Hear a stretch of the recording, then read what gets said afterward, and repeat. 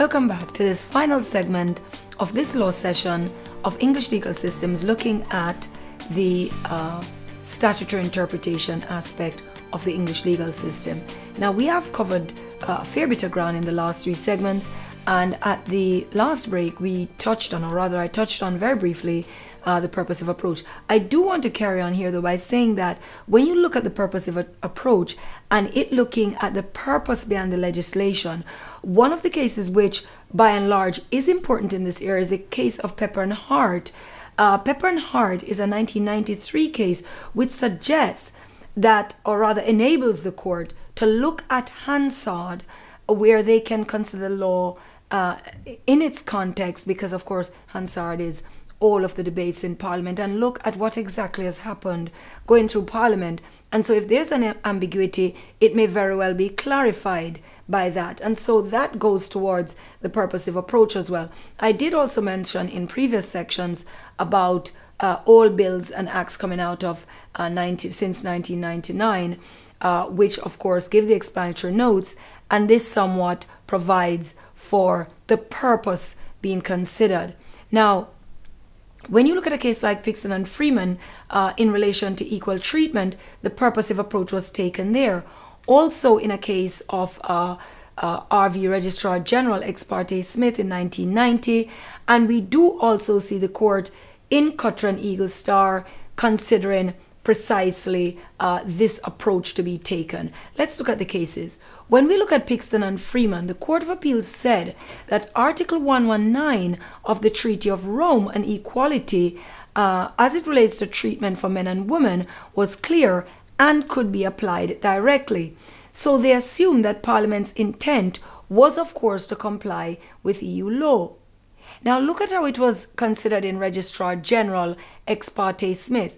Well, this had to look at Section 51 of the Adoption Act 1976, which enabled a person to obtain a birth certificate when he reached the age of 18, but it was subject to certain conditions. So if you're adopted, Section 51 said you could get your original birth certificate with your birth parent's name on it. Now, Smith had wanted a certificate in order to find his mother. The problem, of course, was you'd think that that was a nice thing, but he was actually a very dangerous murderer, and he was in Broadmoor Mental Hospital. Now, the literal rule, of course, would say that he could have the birth certificate, but if you looked at the purposive approach, which has been applied since Parliament could never have intended to promote such serious crime, the point here being, is he going to look for his mother to kill her? Now, the point is that the courts taking a purposive approach said, we don't think so. Now, Cutter and Eagle Star 1998, which we touched on before regarding the insurance company and whether you're on a road or not. I am always sympathetic to law students when they have to do exams, because I always say to them, when you look at certain cases, if it is that you have law lords having problems with it, what say the law student? Because when you look at Cutter, here we had the Court of Appeal who had decided that the car park was a road for the purposes of the Road Traffic Act. So actually the Court of Appeal took a purposive approach discussion to it. But the House of Lords, in reversing it, so the House of Lords basically slapped the Court of Appeal judges on the wrist and say, no, you can't do that. You must look at the literal rule. So we do see that, yes, from a purposive approach standpoint, arguably the finding would have been that the car park was a road, but from a literal standpoint, no. And the House of Lords said no. And of course, the insurance company is the one with the money, so they are going to take it to the House of Lords. Now, the purposive approach is one that will promote the general legislative purpose which underlies the provisions of the Act. And we see that being said there. That, of course, there will be a comparison of looking at the meaning, looking at the purpose.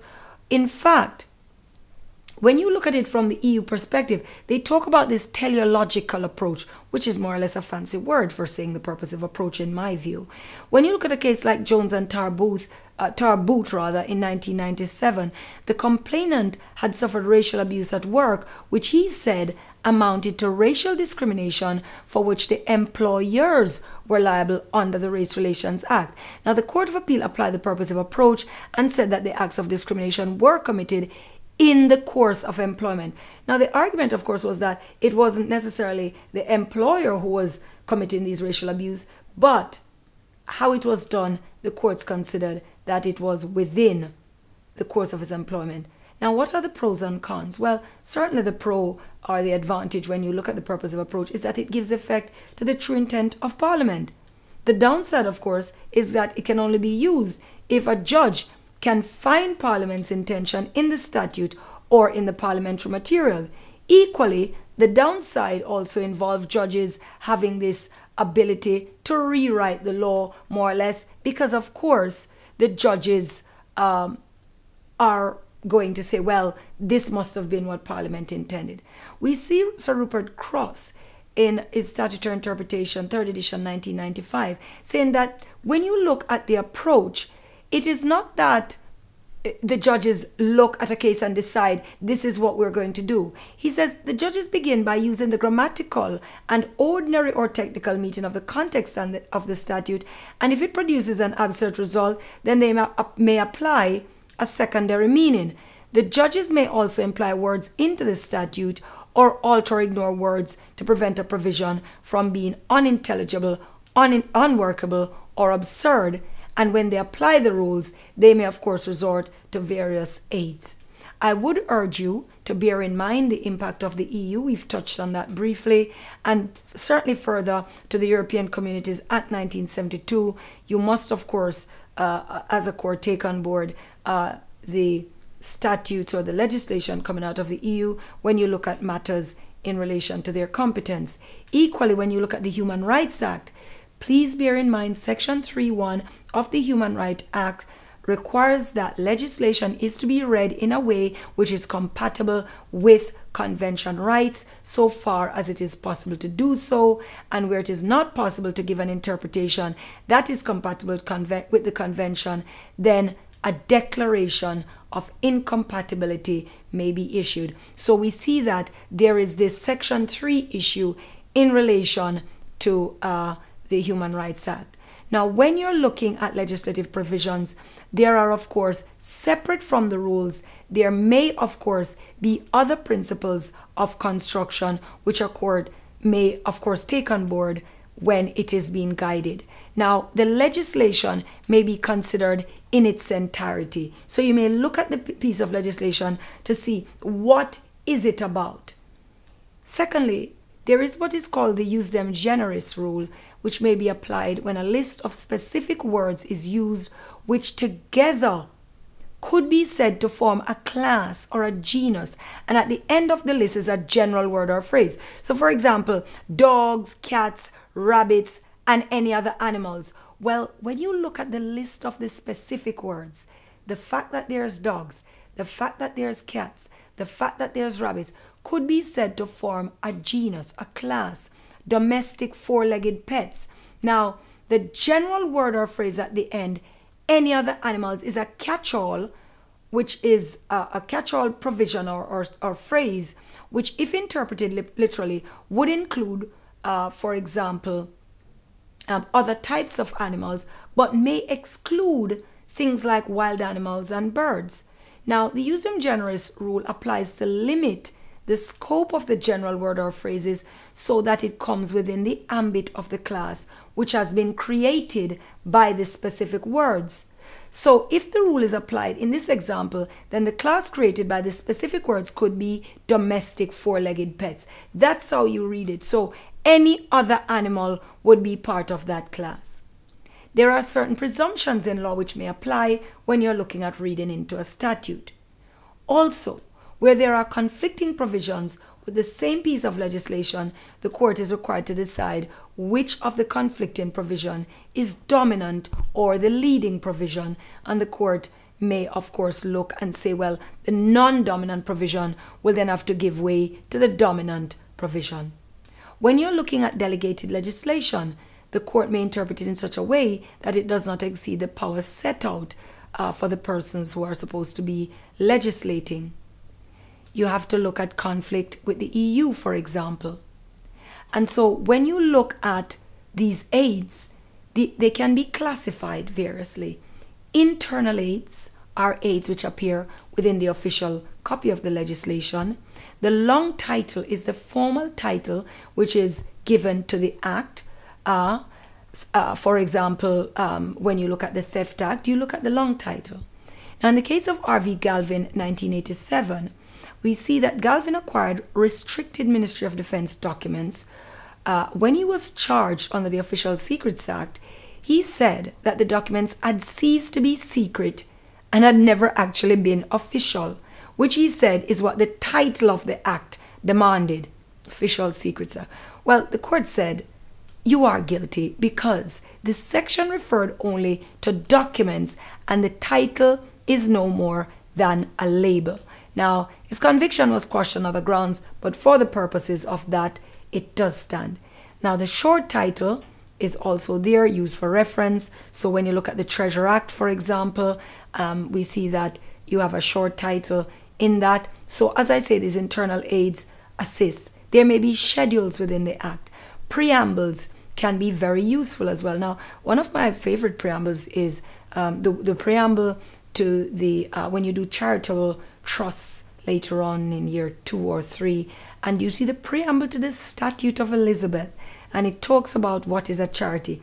I think it's really fun, but it does have this long archaic language in it. But preambles can be very important in showing you what it means. Marginal notes are simply summaries of particular sections within the legislation. They don't form part of the legislation. They cannot be used as an aid to legislative interpretation. I've already talked about definitions. We've already looked at those. Now, external aids may be used. External aids, we're looking at things like the Interpretation Act of 1978, which tells you how to look at the act. You can use a dictionary. A case that's very important is a case called Mandla Dowell-Lee. Now, this is where you had a controversial instance of statutory interpretation. Now, the courts, both of them, the House of Lords and the Court of Appeal, were divided on the application of statute and the Race Relations Act. Now, it is one that Lord Denning was sitting in as well, so it's no surprise there. The interpretation was on ethnic in respect of Sikhs and whether ethnic formed a class as such. Well, in the case, a boy was excluded from school for wearing a turban. A question of law was raised whether a Sikh fell within the Race Relations Act 1976. Now, the statute intrinsic aid defined race as including ethnicity. But what does that mean? Well, the House of Lords used a dictionary, an extrinsic aid, and eventually decided ethnicity refers to a long shared history from a particular religion. Hence, the ratio from Mandla and Dowell-Lee now binds law courts in relation to what ethnicity mean. The Law Commission as a source may be relevant as well. Reports on parliamentary debates may also be relevant as a source in respect of an external source. So you can see what was discussed. We mentioned, of course, about Hansard. And by and large, the point that I want to end on is to say to you, when you look at this whole idea of statutory interpretation, then you should look at it in the context of the development of the common law.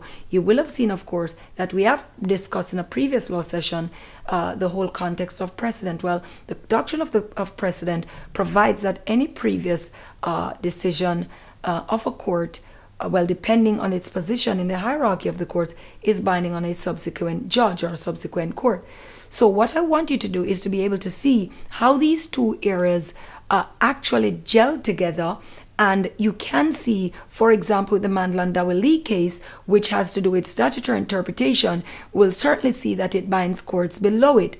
Now, the point for you to bear in mind is that as you go through this, you should know the hierarchy of the courts. I will certainly refer you back to precedent and say you cannot do a question which would ask you, for example, judges make law discuss, without bringing parts of both of these two areas into play and looking at how not only precedent is made, but how judges have interpreted what Parliament has laid down.